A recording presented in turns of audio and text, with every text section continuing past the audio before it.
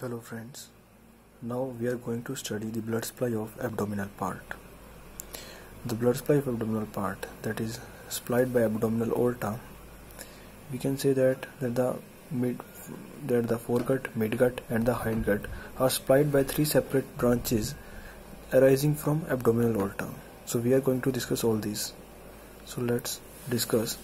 First of all, we say that suppose here I write abdominal aorta.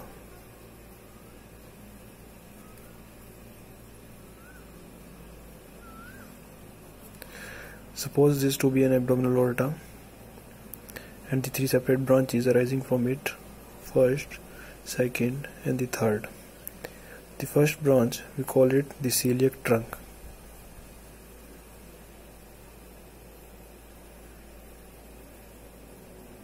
So here we write it. And the second branch, we call it superior mesenteric artery, and the third branch, that is inferior mesenteric artery. So first of all, we will discuss about coeliac trunk. We can say that coeliac trunk is further divided into three branches. So let's see. The first branch arising from coeliac trunk is left gastric artery. So I write here left gastric artery. The second branch arising from the coeliac trunk is common hepatic artery. So I write here common hepatic artery. And the third branch arising from coeliac trunk, that is splenic artery. So we have here seen that the three branches arising from coeliac trunk are the left gastric artery, common hepatic artery and the splenic artery. Now further we see that the common hepatic artery, as we see that the common hepatic artery gives a further artery known as gastroduodenal artery, and then that continuation of common hepatic artery called proper hepatic artery. So we can say that here that common hepatic artery, it is going and it gives a branch known as gastroduodenal artery. Gastroduodenal artery. Now it is called, what it is called? Proper hepatic artery.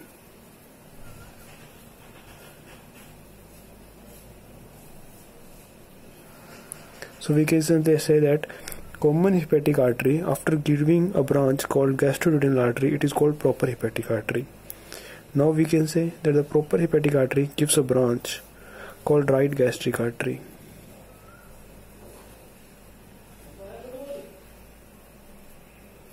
So now remember that the left gastric artery is a branch of direct coeliac trunk, whereas the right gastric artery is a branch of proper hepatic artery, which itself is a continuation of common hepatic artery. Now one thing here to remember is that right gastric artery anastomose with the left gastric artery. So now come to the proper hepatic artery again. Now we can say proper hepatic artery further divided into right and left. Further divided into right and left hepatic branches. Right and left hepatic branches.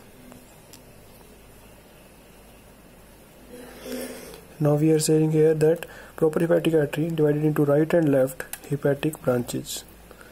Now further we see there what happens to the hepatic branches.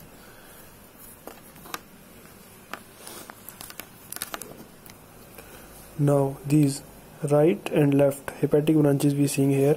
The right hepatic branch gives further a branch called cystic artery.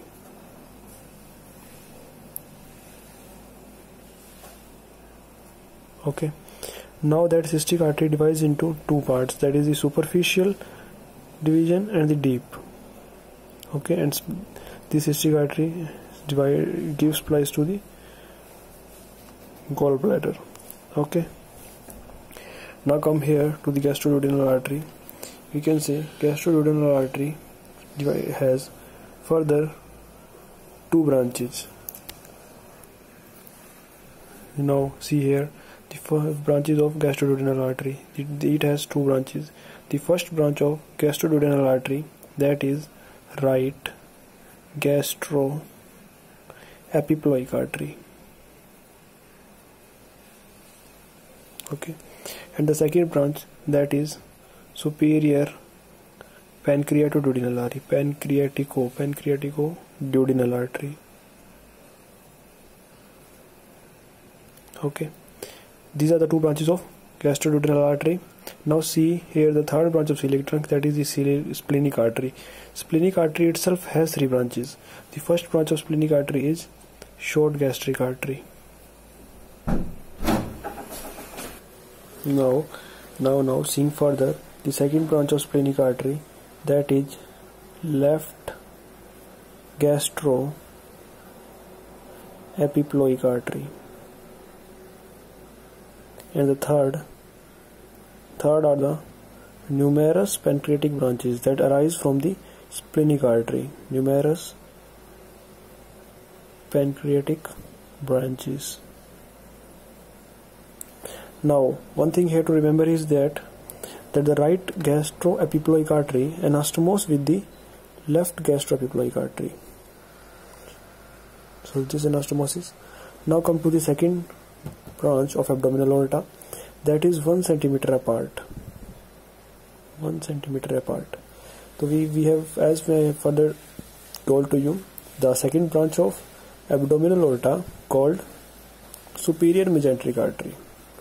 Superior mesenteric artery. Okay. Now seeing here the superior mesenteric artery. Now we can see the branches of superior mesenteric artery. The branches of superior mesenteric artery are as middle coeliac artery, second branch right coeliac artery, third branch iliocoeliac artery, and next branch inferior pancreatoduodenal artery.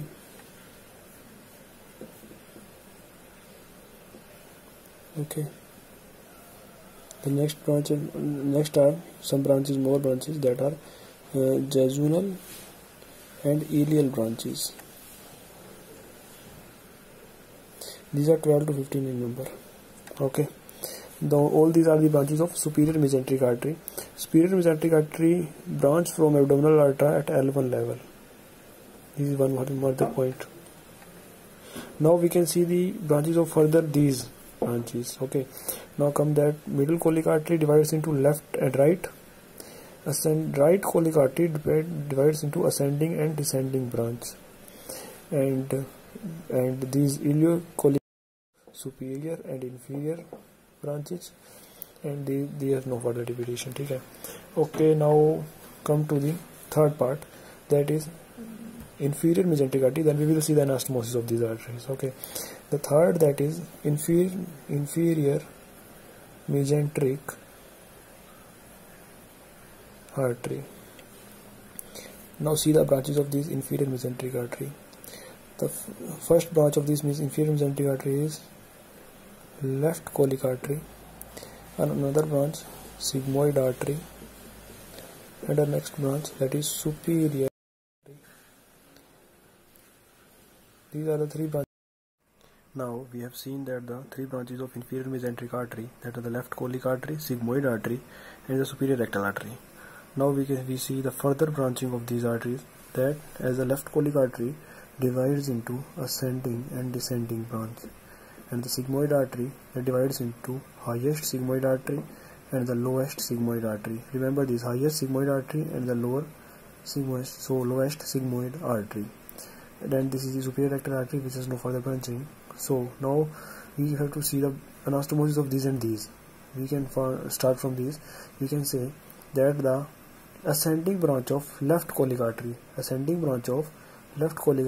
anastomose with the left branch of middle coeliac artery. That we have to show the anastomosis. Now second, we see here the anastomosis of next artery. Now further we see that the descending branch of left coeliac artery anastomose with the highest sigmoid artery, and this lower sigmoid artery anastomose with the superior rectal artery. Now see the anastomosis of this. We can say that the right branch of middle coeliac artery Anastomosis with the ascending branch of right colic artery, and the descending branch of right colic artery, anastomosis with the superior branch of ileocolic artery. Now see here the inferior ileocolic artery. This inferior ileocolic artery has many branches. These branches are like the ascending colic branch, anterior and posterior cecal branches, and one that is appendicular branch, and furthermore we can say iliac branch. These are the branches of ileocolic artery. Now further we see that the inferior pancreatoduodenal artery anastomosis with the superior pancreatoduodenal artery. That's here we have discussed further that the superior pancreatoduodenal artery anastomosis with the inferior pancreatoduodenal artery. Thank you friends. This is all about the blood supply of abdominal part. Now pause the video to see the whole chart and revise this once again, and surely you will learn it very easily. I have taught this in an easy manner by making a chart. Okay. Thank you friends. Please comment your queries or your wishes. It's my pleasure. Thank you.